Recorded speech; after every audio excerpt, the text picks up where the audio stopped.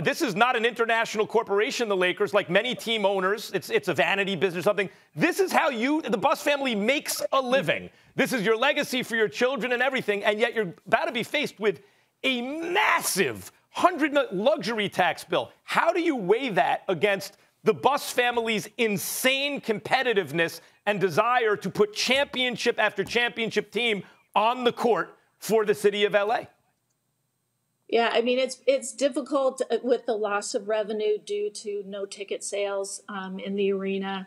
We are in a league that is dictated by a salary cap, a collective bargaining agreement. So we have to abide by all those rules.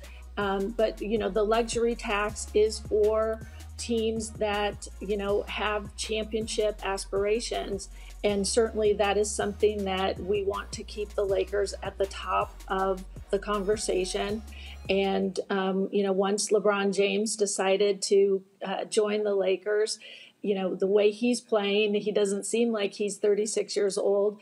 But when you have a player like LeBron James on your team, you got to go for it. You got to use that opportunity to win.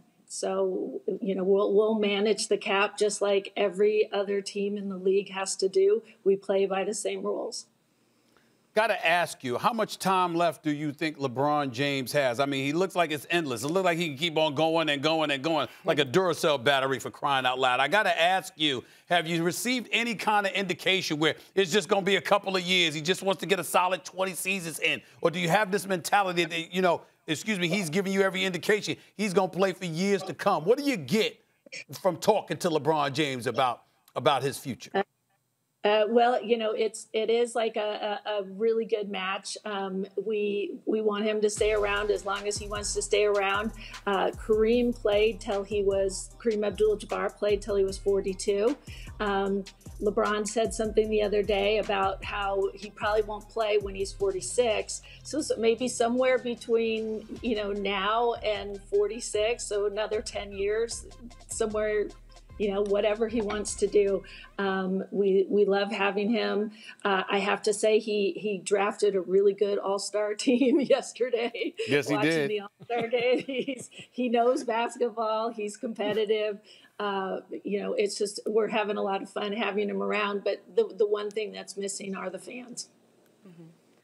Now, Jeanie, there's been some discussion about changing the league logo. Why do you think that Kobe Bryant should be the new face of the NBA logo?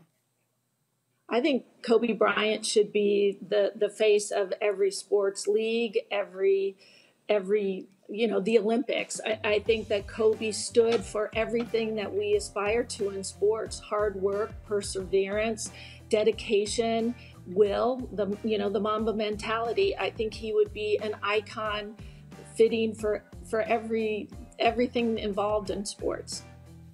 Why do you feel, Jeanie, you mentioned it earlier, and I've heard you talk about being the steward of the team as though it's a public trust, the Lakers, even though it's privately owned.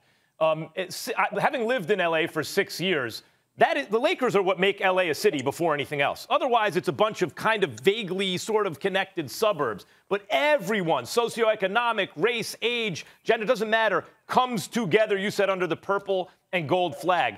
What responsibility, and why do you feel the responsibility as though the Lakers are a public trust?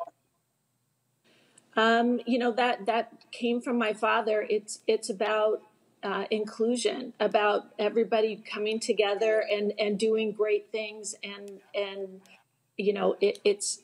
the Lakers have that ability. It's a platform that's bigger than any one owner, any one player, any one coach.